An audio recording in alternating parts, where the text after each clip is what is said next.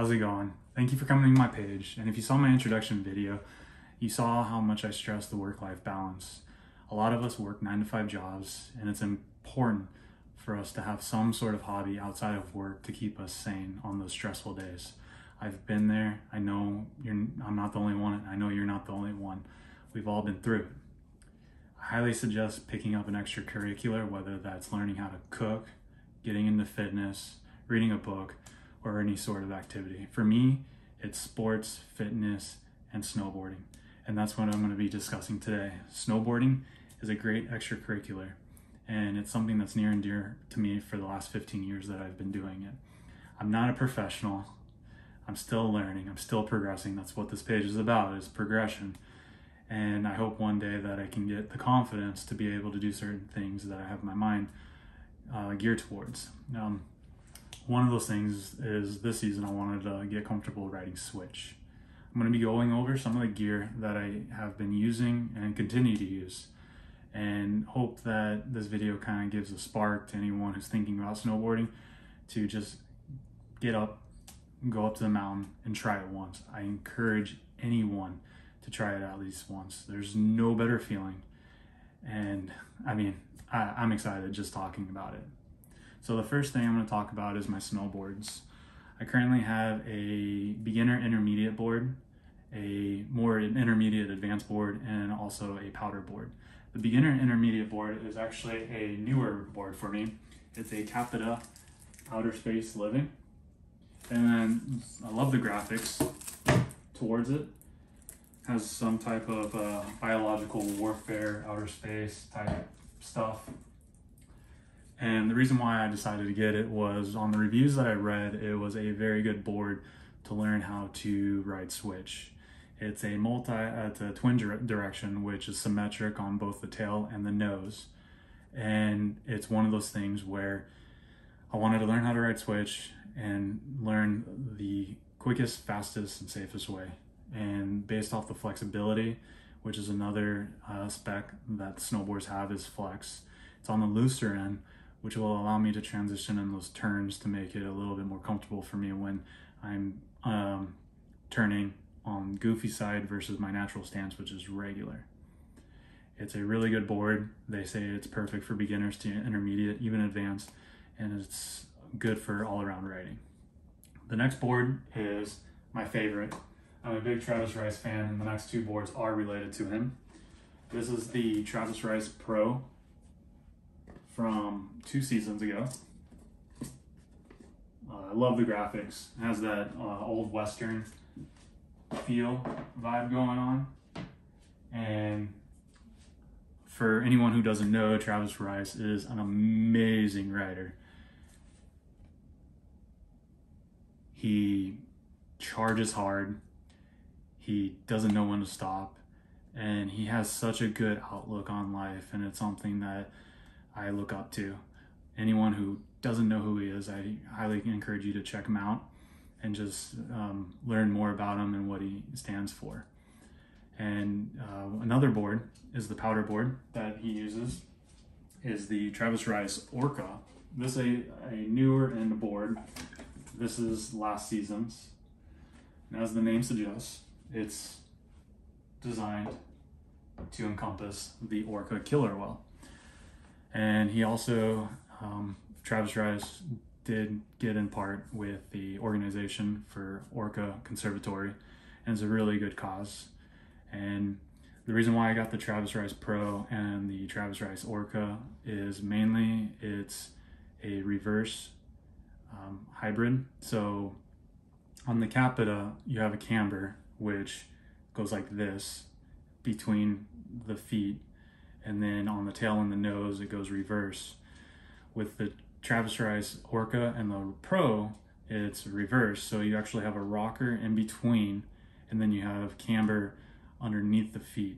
So it gives you more of that aggressive control when you're going into your turns. And for me, I love the boards, especially with the Travis Rice Orca on powder runs. It's an amazing board. And from what I heard this season, they've actually changed it to where it's a little bit heavier and it's more playful. I haven't ridden it, but if anybody's out there, just comment below and tell me how you enjoy it. Next up are the bindings. From what you saw on the Travis Rise Pro, I ride the Union Atlas. They're a little bit stiffer than what I thought when I initially got them. They're still a great binding, but I would probably say it's more on the advanced side. New bindings that I just picked up are the Union Stratus. I really love these bindings. Has an earthy tone, and they're going to be going on to the Capita Outer Space Living, and they're a little bit more playful than the Union Atlas. It's more for park riding, and that's another goal of mine to progress in, whether it's this season or next, one step at a time, as I like to stress to myself. There's no rush. You know, Rome wasn't built in a day. But once I ride those, I probably might give another review on those. Not really good at the specs. I just wanted to go over briefly what I am riding and some of the gear that I use. The next are the boots. So these ones are a little dated. These are the Vans Aura Pros. They're a great all-around boot, and I think I got them one size too big. One thing for newcomer snowboarders is you want to make sure you get boots that are snug but not too tight. The perfect analogy from someone in the board shop told me you want it to fit like a glove. Once these boots do reach its expiration date, wear and tear, I do plan on getting new boots, and I'll let you know on the next update gear list for probably next season or the season after. They're starting to wear, and they've only had about 10 days worth, no, actually 15 days worth of riding, so getting up there. The next thing are my goggles. These are the Anon M4s. They're Burton's subsidiary, Anon Optics, and these are on the newer side. And the reason why I like these is because they actually have a magnetic technology to it, so it's easier to just clamp them and take them off when you're on the slope. Very easily accessible if you need to change the lenses. When you do gain a little bit more knowledge with snowboarding, the lenses do come with different UV protections, and also portrays different lighting. So you'll have a different lens for sunny days, cloudy days. There's a hybrid day for both cloudy and sunny, and then there's the clear for if it's snowing too hard or night riding. And then some of just these gloves are the Volcom Gore-Tex. One of the things I noticed, these are last season's, was that they didn't actually have a wrist protector.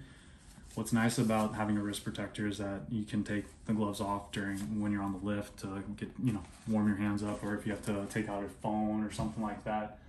I noticed on the newer end gloves when I was in the shop that they have them. I don't know if it's because it was a higher end glove or not, but comment down below if you have Volcom gloves this season, and let me know if they have the wrist guards as well. So that will be it on the gear that I used to ride. And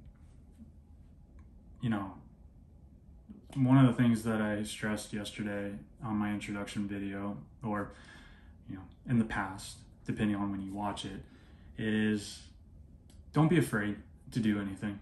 If there's anything that you think about wanting to do, get up and do it. I mean, what do you have to lose? Fear is instilled into us. It's nothing that we create.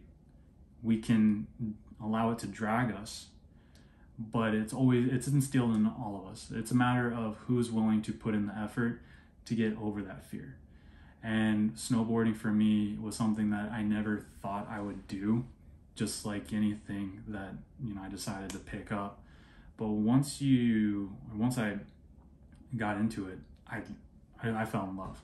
And that's what I hope out of this channel, that you just find something that clicks for you, keep at it, and you'll be surprised how happy you are when you find something and you just want to keep getting better at it.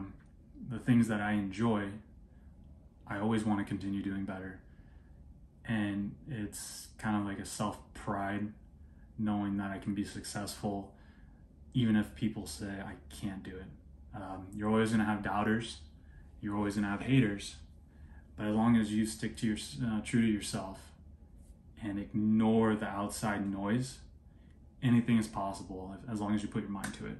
And I just want to stress that. I really hope that the future videos do connect with my viewers and give them hope and belief that anything is possible. And this is one of the hobbies that I do. This video is to just show what I have. And if you have any questions, just please comment down below and I'll be more than willing to answer. And I just want this page to have fun and allow you to maybe find something that you want to do. We're gonna have fun, and I hope you like this video. If you do, please like, share, and subscribe. Click that notification bell if you want to get alerts for future videos. And until next time, hope the Progression Warriors keep doing what you do, and one day at a time. Thank you. Have fun. Bye.